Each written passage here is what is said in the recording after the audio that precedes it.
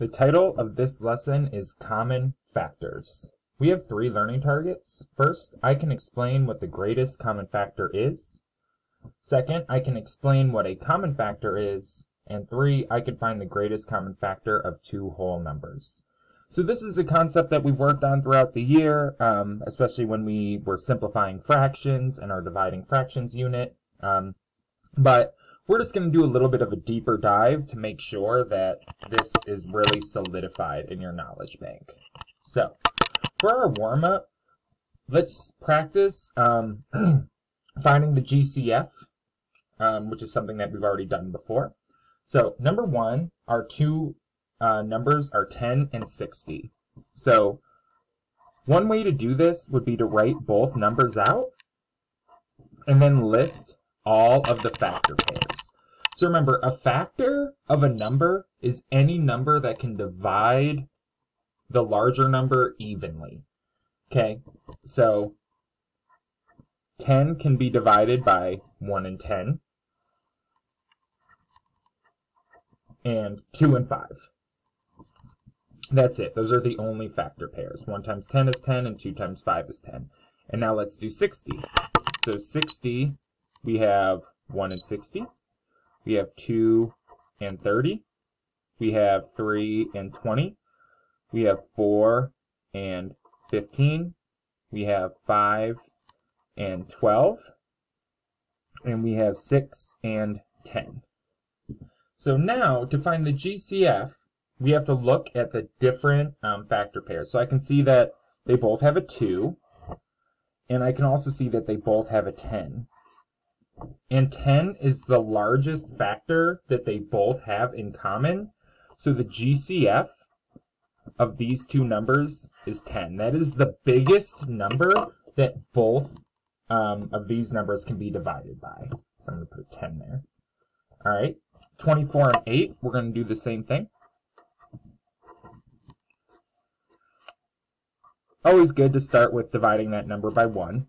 All right, so 24 can be divided by 1 and 24, 2 and 12, and 3 and 8, and 6 and 4. And 8 can be divided by 1 and 8, and 2 and 4, and that's it. So they both have a 2 in common. They both have a 4 in common.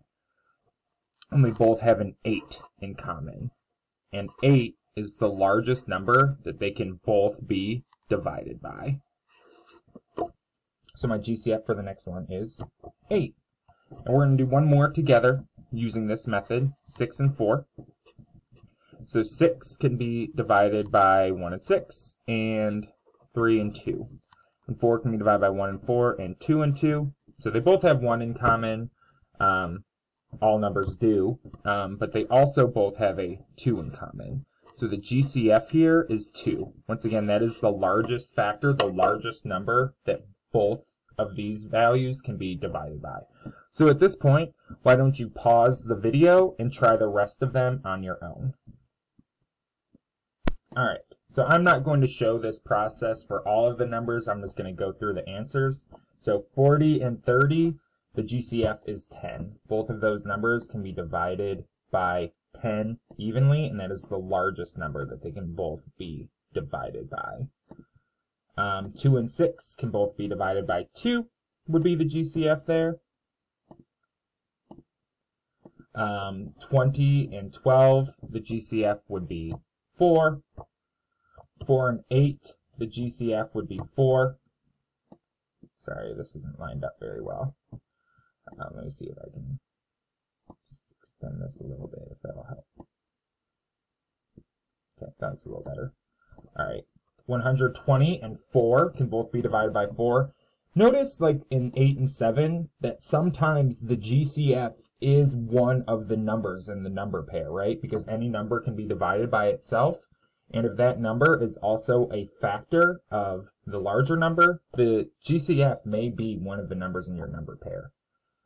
3 and 4, the GCF is actually 1 because 3 is a prime number, meaning it's only divisible by 1 in itself.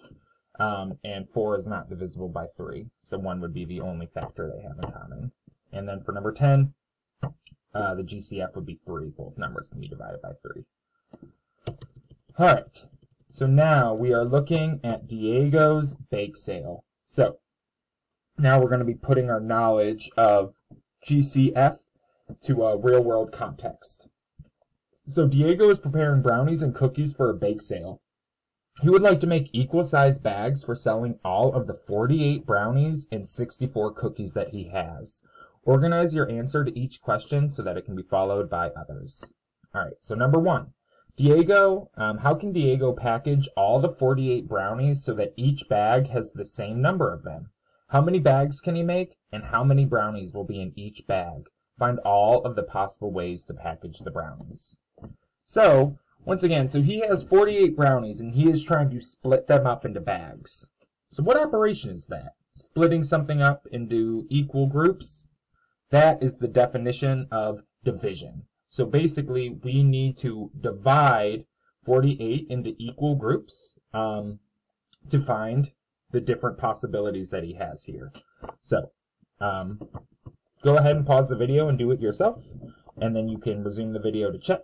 So 1 would be 1 bag of 48 brownies, and also worth mentioning that you can also do 48 bags of 1 brownie. So whenever you're thinking about division, you can kind of flip it, either 1 group of 48 or 40 groups of 1. I'm only going to do that for the first one. But in theory, you can always switch the factors depending on the context. Next would be 2 bags of 24. We could also do 3 bags of 16. We could also do 4 bags of 12. And we could also do 6 bags of 8. So these are all of the different factor pairs that we have. Okay, so there are 5. Now, he wants to package all of his 64 cookies. So we're going to do the same thing, but instead of having 48 brownies, we're doing 64 cookies, but the same process. So you could just do 1 giant bag of 64 cookies. You could also do 2 bags of 32. If he split it into 4 bags, he could do 4 bags of 16. And he can also do 8 bags of 8 cookies. Okay, so those are all of the different possibilities of dividing 64 cookies into even bags. So now number 3, though, how can Diego package all the 48 brownies and 64 cookies so that each bag has the same combination of items? So how many bags can he make, and how many of each will be in each bag? Find all of the possible ways to package both items. So now we need to kind of combine our knowledge from problems 1 and 2, because now our bags aren't going to only have brownies or only have cookies. They're going to have both of them. So we need to find ways that we can divide both of those numbers evenly. So every number is divisible by 1. So 1 bag of 48 brownies and 64 cookies. Both numbers are even, so they can be divided by 2. So 2 bags of 24 brownies and 32 cookies. Are both numbers divisible by 3? I see that I could have divided the brownies into 3 bags, but I could not divide the cookies into 3 bags. So 3 bags won't work here. I was able to divide both of them into 4 bags of 12 and 4 bags of 16. So then we could do that. 4 bags of 12 brownies and 16 cookies. And also I can see here that I divided both of them. Alright, so I can also see that they both could be divided by 8, so I'll do 8 bags of 6 brownies, and if I divided the cookies into 8 bags, that would give me 8 cookies. And I can also see here that both could be divided by 16. So I could also, for my final combination, 16 bags of 3 brownies and 4 cookies. So what is the largest number of combination bags that Diego can make with no leftover? So that would be 16 bags of 3 brownies and 4 cookies is the largest number of bags that he could make. So now, the greatest common factor of 30 and 18 is 6. So what do you think the term greatest common factor means? So once again, we talked about this before. We can find all of the factor pairs, all of the numbers that both of your values can be divided by. So 1 and 30, 2 and 15, 6 and 5, skip 3 and 10. And 18 is 1 and 18, 2 and 9, and 6 and 3. So what factors do they have in common? They have 3's in common, 2's in common, but 6 is the biggest number they have in common. So it is the largest number that both numbers can be divided by evenly. No remainder. So factors would never have decimals or anything in them when we're talking about GCF. So find all of the factors of 21 and 6, then identify the common factor, or the GCF. 121, 3 and 7 is it, 1 and 6, 2 and 3. GCF is 3.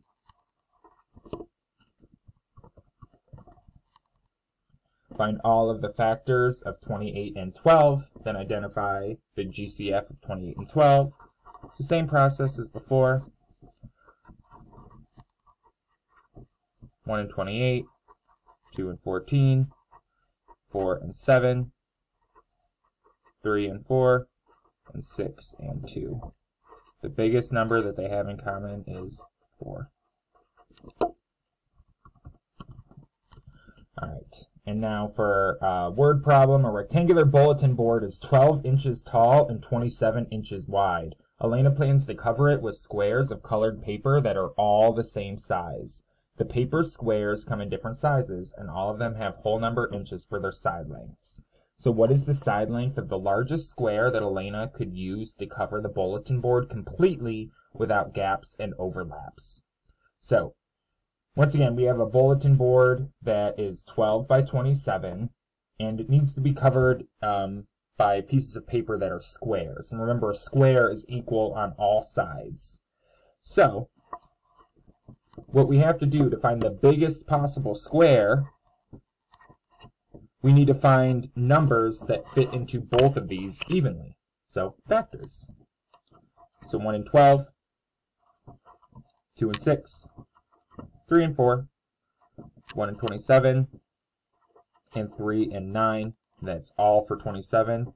The biggest number they have in common is 3. So what is the side length of the largest square that Elena could use to cover the bulletin board completely without gaps and overlaps? So squares that are 3 by 3 inches are the largest squares that she could use to fill the board evenly.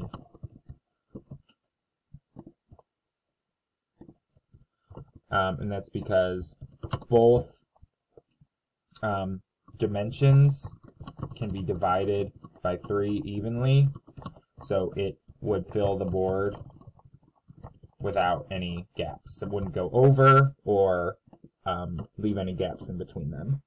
So how is the solution of this problem related to greatest common factor?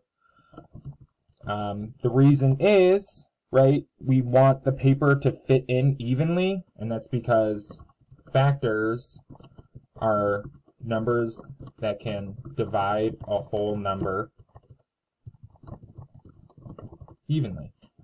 So if we wanted to find a piece of paper that could cover something evenly without any spaces, the factors of that number would do that.